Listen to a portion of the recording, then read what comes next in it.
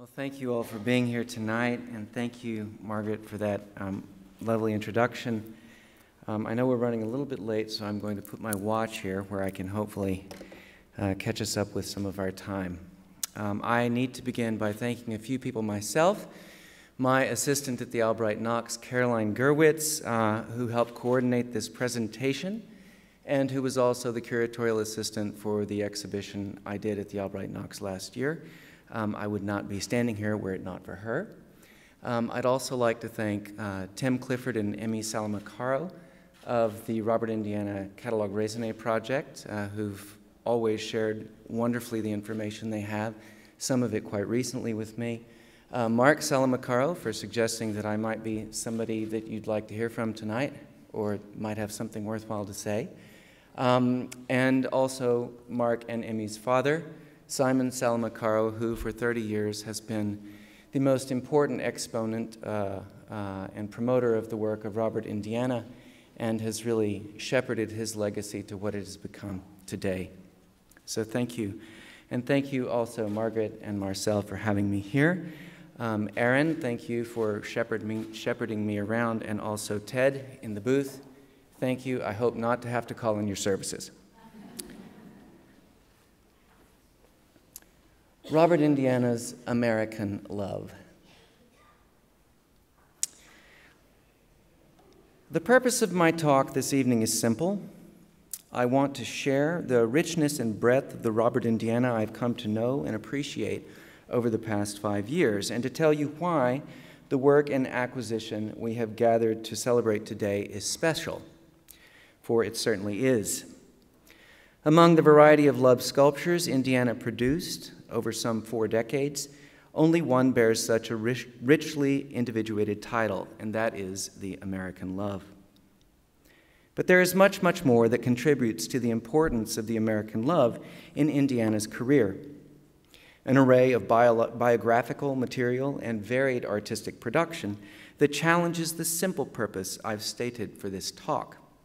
I'll show you what I mean over the next 45, maybe 40 minutes or so. The life and work of Indiana is an absolutely fascinating, circuitous journey of discovery.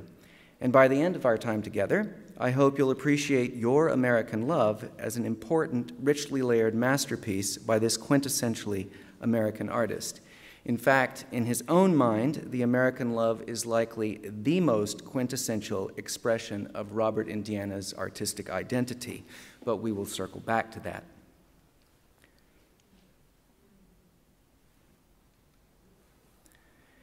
Let's begin far away from the American Love, or so it might seem.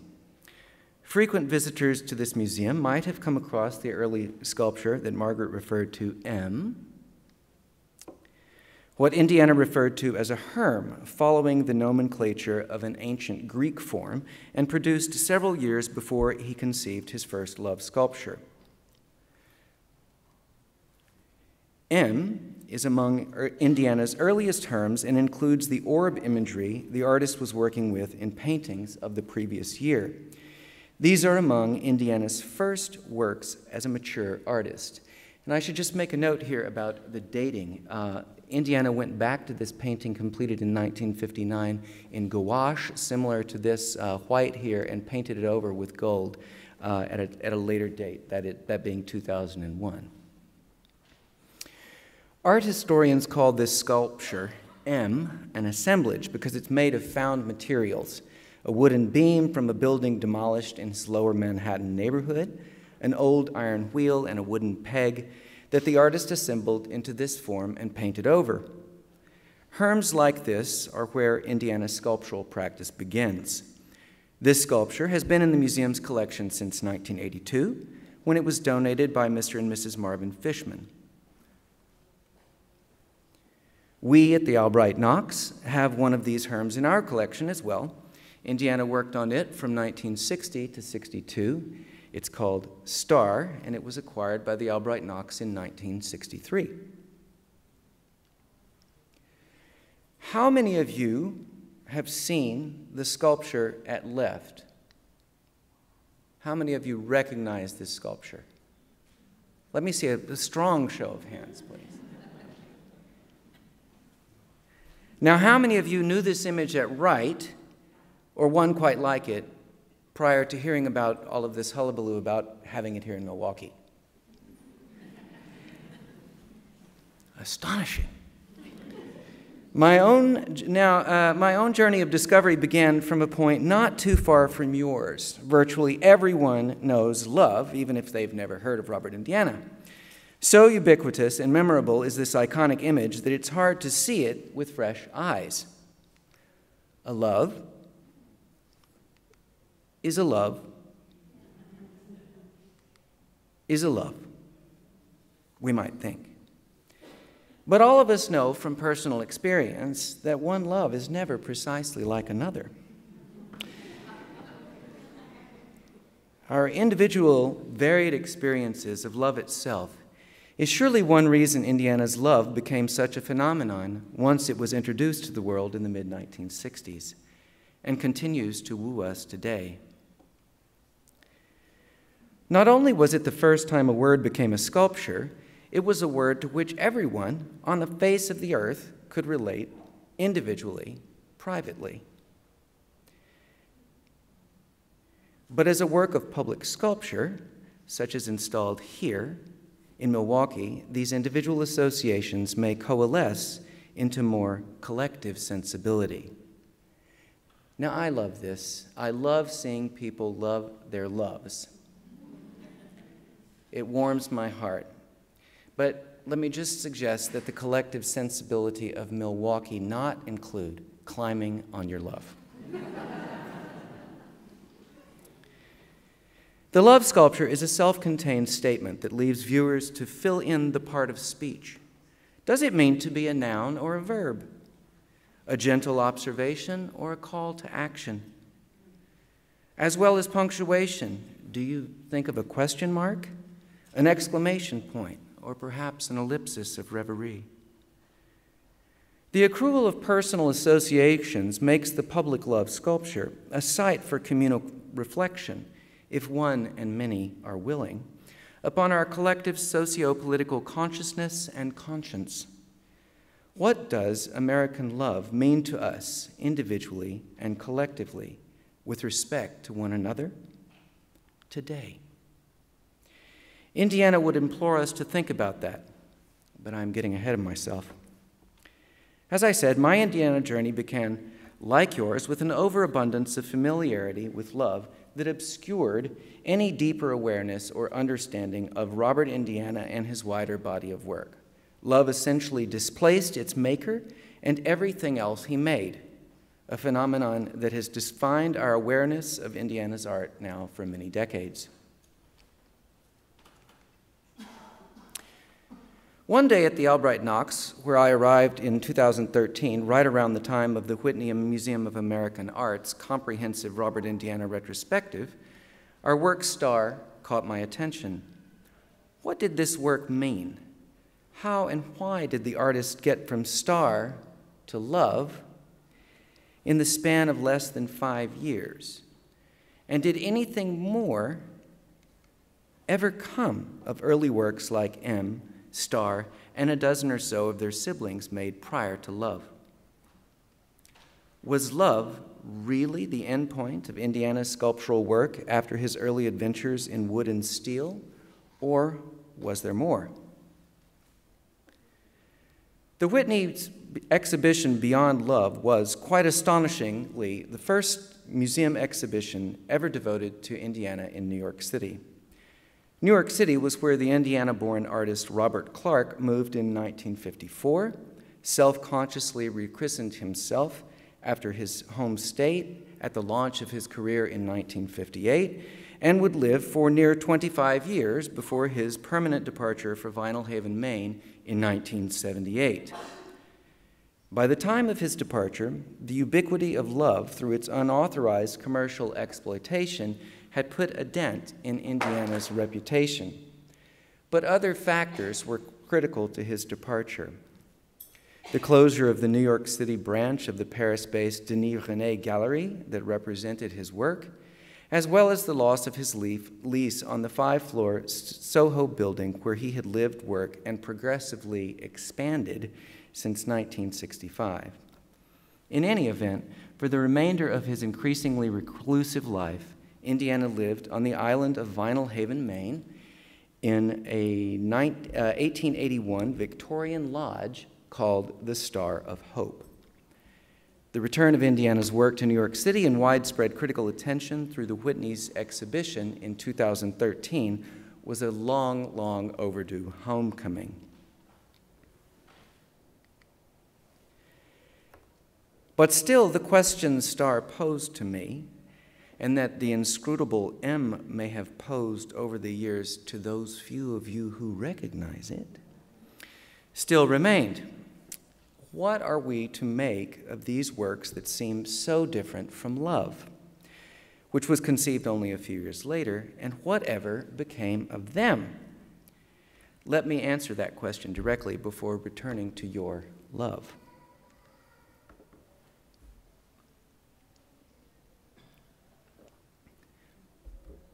First, the early wood assemblages, the Herms like Star M and more than a dozen others, were not the last works of their kind. Indiana returned to these sculptural forms of 1960 to 62 in the early to mid-1980s, while resident on Vinyl Haven. This return, tentative at first, was invigorated by an exhibition in 1984 mounted by the National Museum of American Art, part of the Smithsonian that is now called the Smithsonian American Art Museum. Woodworks, construction by Robert Indiana, was the first time Indiana's Herms were collected together for an exhibition. At the time of that exhibition, Indiana completed a sculpture entitled Five, which the artist gifted to the museum to complement a 1963 painting, one of a series which you'll see more of momentarily, that had long been in the National Museum's possession and that it formally acquired in 1984. As Indiana said in a lecture on the occasion of the Smithsonian exhibition's opening, "I am very pleased that the museum has acquired the painting that has been here for so many years. It is receiving something that very early on I thought of doing. It was my intention that each one of my major paintings would have a sculpture companion. And now, for the first time, the National Museum here will be having that shown because in no other place did my sculpture end up where the painting ended up."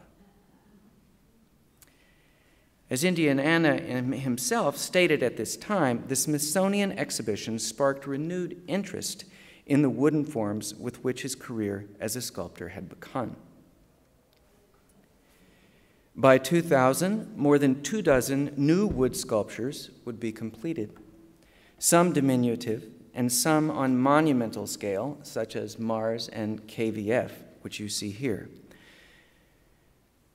Subsequent to their completion, Indiana selected a number of the larger works from this later production to cast in bronze. Produced in a foundry called Kunstgießerei in St. Gallen, Switzerland, these remarkable works are among the most complicated bronze sculptures fabricated in the contemporary era. And here you see a wood on the left and a bronze on the right. And this is just to say that everything that you see, the wood, the rusted steel, everything is made of bronze. The pitchfork at the top, these are really truly extraordinary works. This casting project of monumental woods produced in Indiana's later years recapitulates an earlier casting project of the late 1980s and early 1990s in which 8 of his early Herms that still remained with him were translated into bronze. Here I'm showing you an installation shot from the sculpture retrospective last summer where you have USA, a work entitled USA, appearing in both bronze and wood. With each of these casting projects, it's difficult to distinguish between the wooden assemblage and its bronze doppelganger, and this makes for some curatorial fun when you want to put two things that appear to be the same thing right next to each other and next to their pendant painting. The late wood sculptures and their bronze counterparts were unknown to American audiences prior to their installation at the Albright-Knox last summer, And the earlier ones, such as the Ahab bronze and wood that you see here, were little better known. The American Love sculpture, and here I'm showing you a 6-foot version installed on the High Line in New York, as opposed to the 12-foot version in that pastoral setting that I have been showing you before. Yours is an 8-foot. You're not going to see that until later.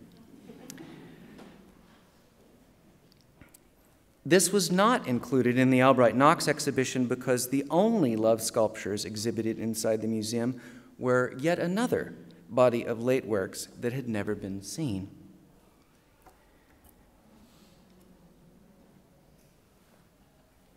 The marble loves completed between 2001 and 2014.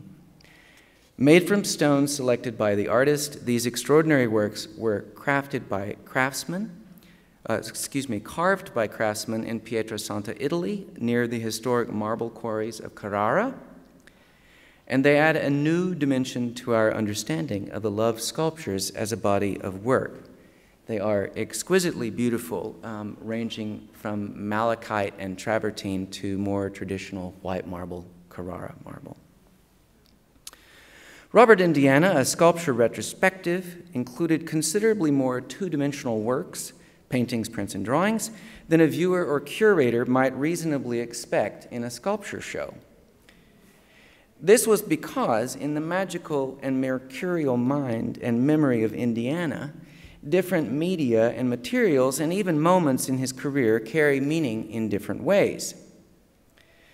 Further, one discovers that themes in Indiana's work repeat themselves not only across these different media, painting and sculpture, for example, but also, or materials, wood and bronze or polychromed aluminum, but also across time, often traversing many decades. As one delves into the artist's work across the 50-year arc of his career, what is most astonishing is that virtually every artistic choice, a number, a color, a word, a geometric shape, carries a meaning that evolves and accrues additional significance and associations with the passage of time. These meanings and significations remain hidden when different bodies of work are considered as discrete groups. The numbers paintings and later sculptures, the numerically inspired decade autoportraits that document the years and events of Indiana's life, the Hartley Elegies, a magisterial suite of 18 paintings from 1984 to 1989, and their pendant sculptures, Mars and KVF, which memorialize the relationship between American modernist painter Marsden Hartley and his friend and lover, the German officer Karl von Freiberg, who was killed in the opening days of World War I. If these works are unknown to you, this is perhaps indicative of the fact that Robert Indiana, long synonymous with love, if recognized at all beyond the art world, is a much more varied and fascinating artist than the masterpiece creation with which we are all too familiar might suggest. For Indiana, however, meaning is made across these varied bodies of work and different periods. To be more specific, we risk losing the individuality of works such as the early Herms when they are set apart from other bodies of work in Indiana's practice. These objects benefit from close association with their thematic counterparts in other media and from other periods to fully resonate. Meteor of 2000, which I show you here, a diminutive late woodwork, for example, harkens back to the Albright-Knox Art Gallery's Year of Meteors of 1961 and achieves greater resonance with this early painting than with a contemporaneous monumental sculpture such as A Life on Vinalhaven.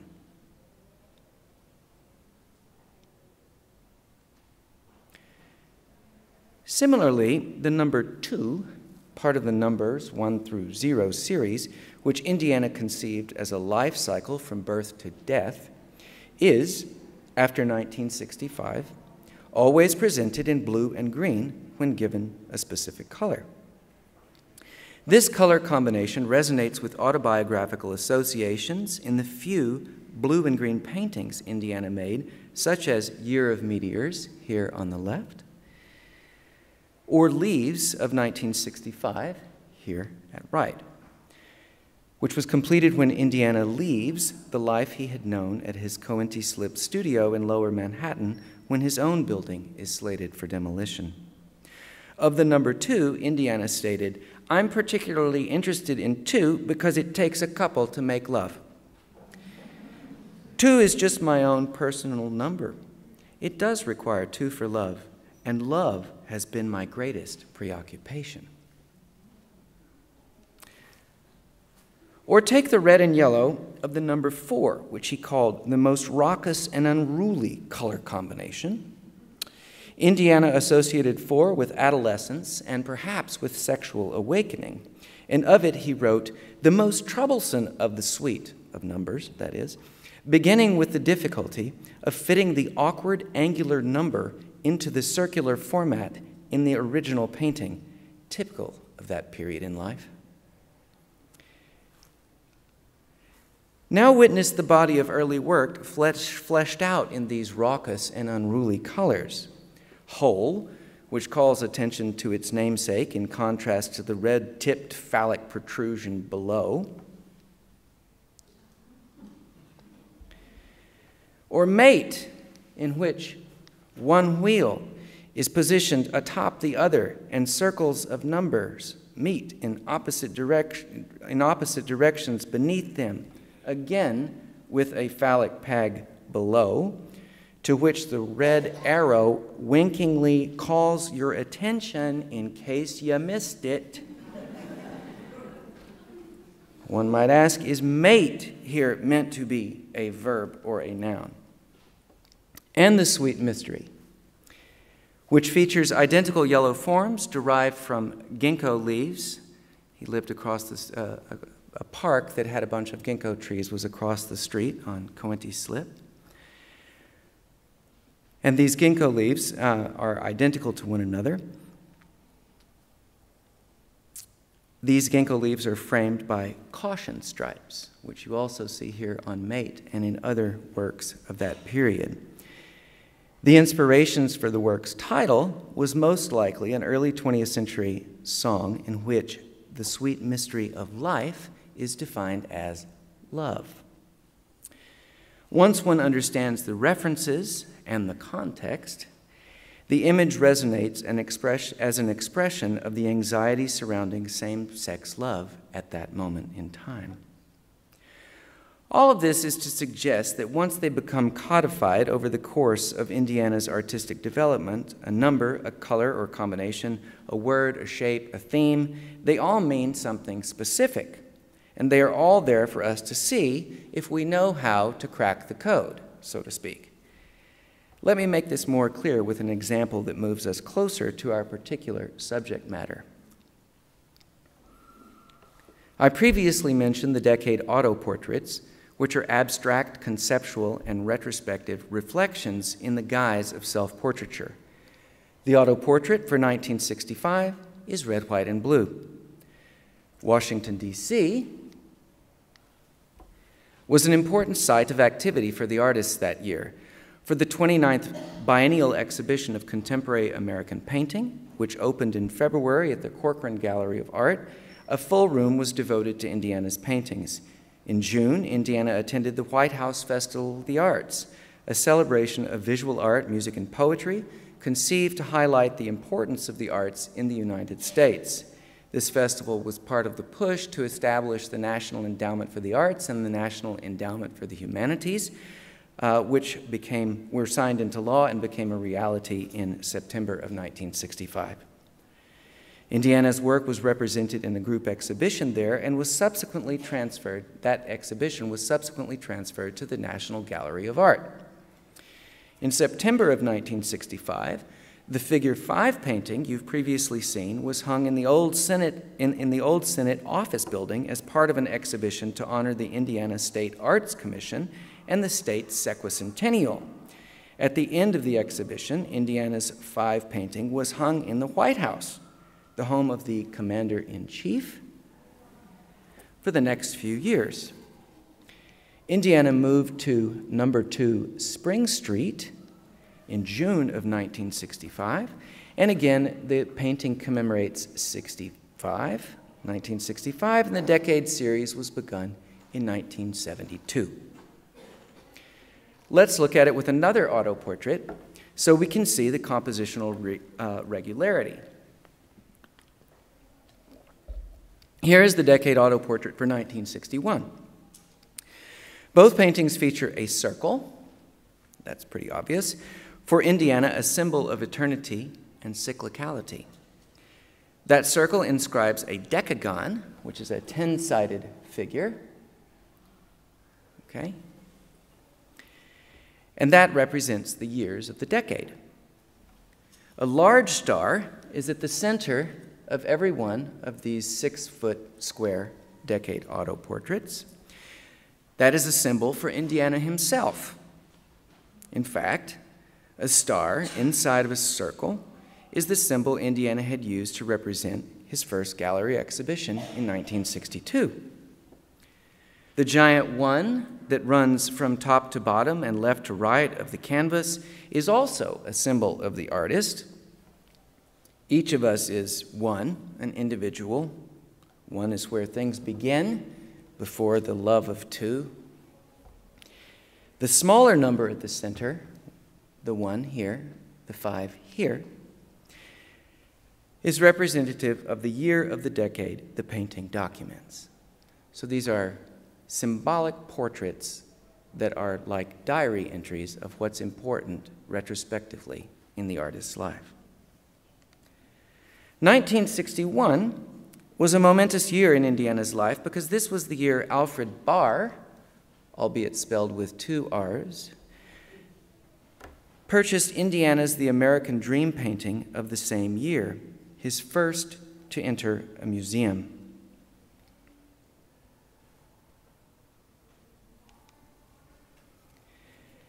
That painting was the first in what would ultimately become a series of 9 American Dream paintings, the last of which was completed only in 2001, 40 years after the first. The dark 9-panel diamond-shaped painting presents a selective retrospective of sorts of the artist's previous output. The greatest of the American Dream paintings is a 15-foot-tall 5-panel work of 1963, the 5th American Dream. This is the first time Indiana, who several times toyed with the idea of becoming a poet, boils down the essence of his experience to 4 3-letter words, eat, hug, air, and die, which together define the American Dream theme for Indiana. And this 5-panel painting is one of the series of 5 paintings of the number 5 to which the Smithsonian's 5 work belongs. As you will recall, the Smithsonian's painting has its own pendant sculpture, but the sculptural pendant to the American Dream series as a whole might be this later work of 1992. And here you see the wood version at left and the bronze version, the painted bronze version at right. It looks very much like a sculpture from the early 1960s. This is his only sculpture entitled The American Dream, and as I mentioned, it was one he chose to cast in bronze. However, there is a further substantial installation work on this theme, The Electric American Dream, conceived in 2000 and among the very last works completed in Indiana's lifetime. Conceived in 2007. This work harkens back to Indiana's first public sculpture, a monumental electrified eat sign that graced the exterior of the New York State Pavilion of the 1964 New York World's Fair. And incidentally, or one might rather say quite purposefully, the only love work Indiana electrified was An American Love. While love would be Indiana's greatest preoccupation, and is certainly his best-known work, The American dream is, in fact, the most important and abiding overarching theme in Indiana's work. It's the one that organizes and collects the breadth of his full practice.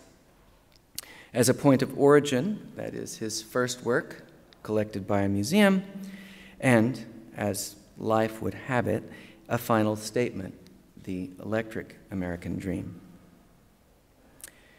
Because of the prevalence of love in our collective imagination and the importance of the American dream in Indiana's work, last year's sculptural retrospective at the Albright-Knox began with the American dream sculpture. Alongside the number 0, which is always represented in shades of gray at the end of the numbers series, in commemoration of the artist's passing shortly before the exhibition opened. Poised midway, though, between his greatest preoccupation, love, and his most important underlying theme, the American dream, is a specific work that connects this chain of associations, and that is the American love. Indiana's life and work, I'm hoping you understand, unfolds as a series of overlapping thematic interests, an autobiographical Venn diagram of sorts, and the American love is quite close to its center. This alone would make it among his most important works, just as one herm or one number is meaningly different from another, so with the loves. But what is most significant and potentially most instructive for us is the passion and commitment with which Robert Indiana lived his identity as an American artist and simply as an American. For the remainder of this talk, I'll focus specifically on that American theme so you may better understand the character of the man. And along the way, I'll show you the story of love's development. After Indiana's work was acquired by Mr. Barr, MoMA sent out a questionnaire to the artist asking him about his work. And keep in mind, at that point, he'd never yet had a commercial gallery exhibition. But this is his confident reply. I propose to be an American painter, not an internationalist speaking some glib visual Esperanto. Possibly I intend to be a Yankee. I am an American painter of signs charting the course. I would be a people's painter as well as a painter's painter.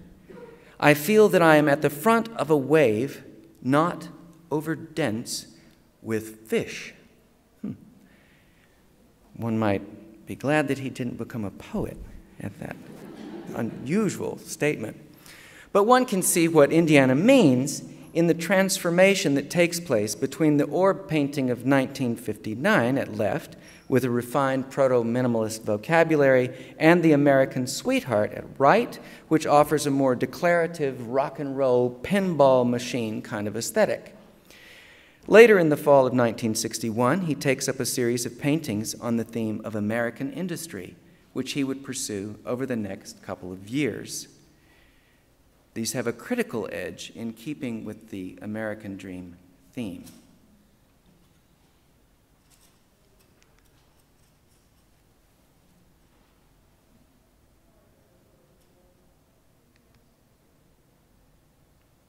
These visually dazzling works critique the optimistic narrative of American consumerism and industry during the post-war years.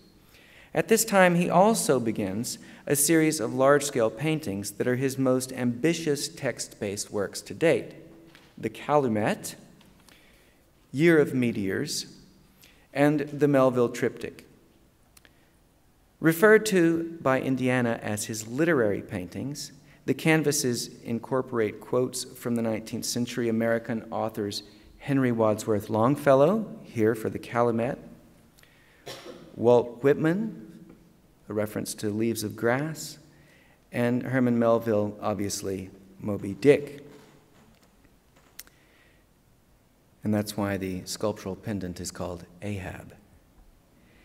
Importantly, these authors we recognize as great figures of American literature today were not appreciated as such at the time, as America was still very much under the sway of European culture. But Indiana was determined to be an American painter and committed to American sources. What these authors had in common, at least amongst those in the know, however, is that they were all gay. Indiana is not only precociously assembling a uniquely American literary canon as a wellspring of inspiration, but also simultaneously identifying as a gay artist through coded reference at a time when being openly gay was socially unacceptable. And this sort of coded symbology and symbol making, which plays out over the course of Indiana's career, begins at its very inception. Indiana was also making diminutive paintings at this time. This is very large scale. These are 6 feet tall, approximately 5 or 6 feet tall. These are 1 foot by 1 foot, so don't be thrown off by that. These are very small paintings. And this is the first time love appears in a painting. Oddly, amongst Indiana's early poetic efforts is a poem called When the Word is Love from 1955 that describes the contours of the word's letters.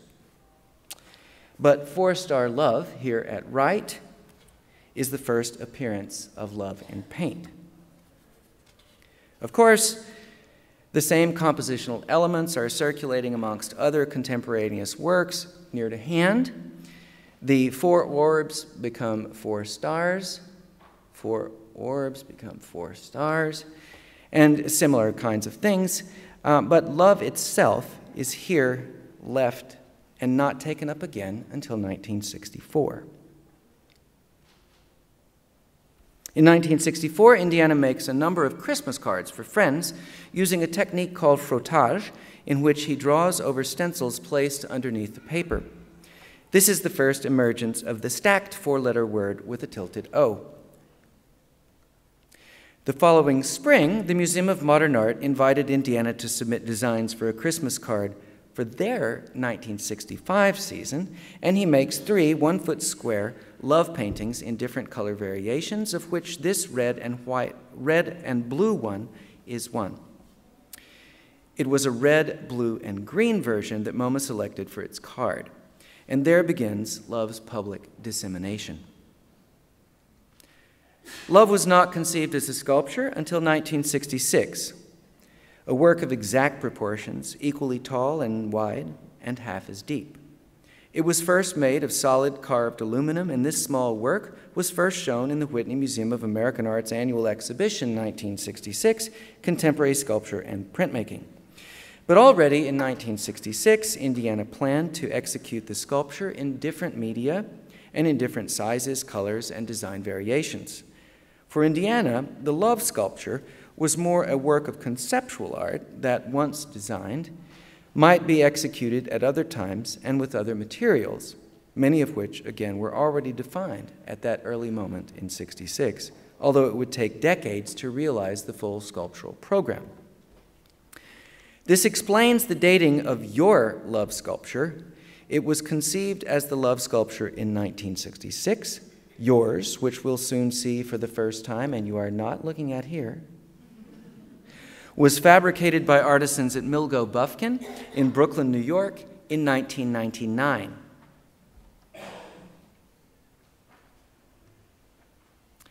The colors of the Albright-Knox's love, the red, blue, and green, are those of the painting MoMA acquired and used for its Christmas card. Indiana associated this color combination with his father, who worked for Phillips 66 when Indiana was a child. The Phillips 66 sign was red and green, and the specific blue selected was meant to be the cerulean blue of the Indiana sky, against which the Phillips 66 sign was a poignant memory of the artist's childhood. The red and blue of the American love are equally specific. The colors accord with the American flag, and no other sculptures use these colors. Milwaukee's American Love features the colors simply of America. I want now to go back to 1965. Just as Indiana goes back and forth, I'm going back and forth. That is how he makes his work. I want now to go back to '65 to flesh out another integral aspect of Indiana's work that is not the celebratory red, white, and blue of the 1965 decade autoportrait, which documents his successes in Washington and the move of his home that year, a rather exuberant painting.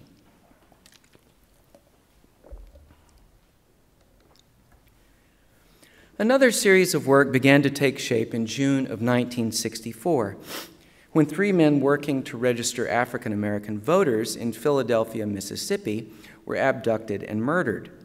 2 months later, their bodies were discovered in an earthen dam. Some months later, on March 7th of 1965, Alabama state troopers and white supremacists brutally attacked marchers who were peacefully protesting and advocating for voting rights in Selma, Alabama, what is now known as Bloody Sunday. This attack provoked outrage across the country and led President Lyndon B. Johnson to advance the legislation that would be signed into law as the Voting Rights Act in August of 1965. Early that summer, the first black police officers in the history of Beloga, Louisiana, were shot from a passing car while on duty. Bogalusa was the city with the highest number of Ku Klux Klan members in the state and a constant flashpoint. An assailant matching the description of the shooter was arrested but never charged for the crime. These horrific events inspired Indiana's Confederacy series, which was completed with Florida that same year of 66, the following year. Indiana had intended to add a Georgia painting, but never executed that work. These are very pointed American history paintings in Indiana's personal visual language that document a sad chapter in our nation's history. One does wonder how they speak to us today. One of his largest love paintings in the design called a love wall is this 12-foot by 12-foot 4-panel work from 1968, which is titled Love Rising, Black and White Love for Martin Luther King, completed the year of the civil rights leader's assassination and dedicated to him. Fast forward some 35 years to 2000, and we find Indiana still up to his tricks, at his commitments, and at his craft. With works such as Remember November and Terror in November, a reference to the very close and disputed presidential election of that year, in which George W. Bush triumphed over Al Gore in electoral college votes despite losing the broader popular vote by a narrow margin.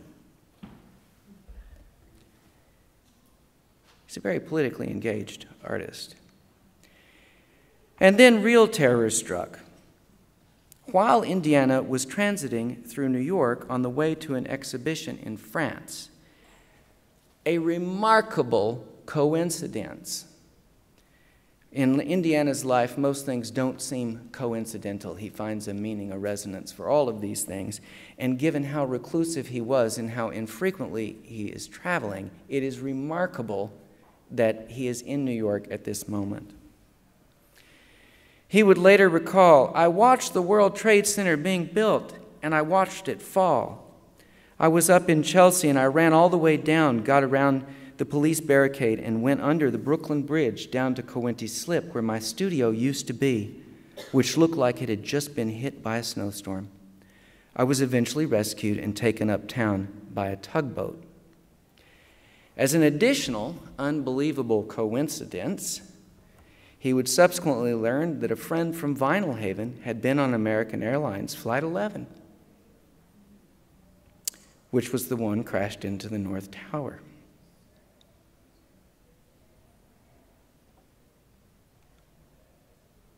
It was in the wake of 9/11 that Indiana boarded up the lower floor windows of the Star of Hope, his Victorian manse on Vinyl Haven, and painted them in this overt display of patriotic sentiment. The 9/11 experience immediately brought forth a return to the Confederacy series of 1965 with a painting entitled Afghanistan.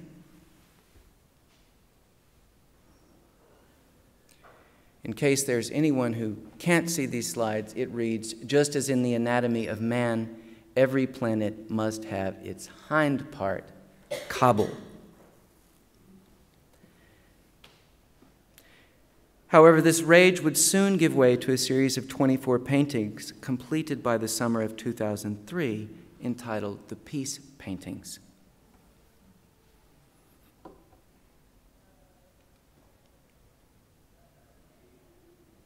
This series harkens back to a series of paintings. As you can imagine, everything moves forwards and backwards.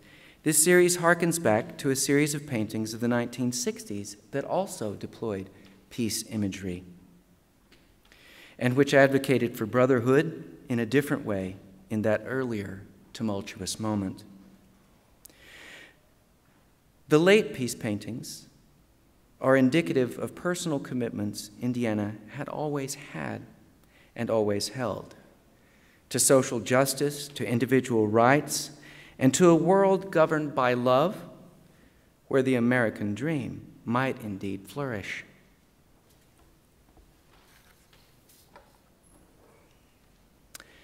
I hope you may see now that the American love lies at the very heart of the broad range of Indiana's work and his identity as an artist, as an American, and as a human being.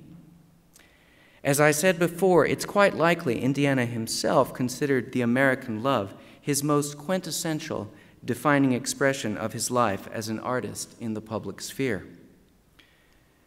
One may not see this in the simple, self-sufficient, stacked four-letter form that is among the best-known works of art of the entire 20th century. But as one comes to intimately know the artist and his work, the referential breadth and resonance of the American love achieves its goal.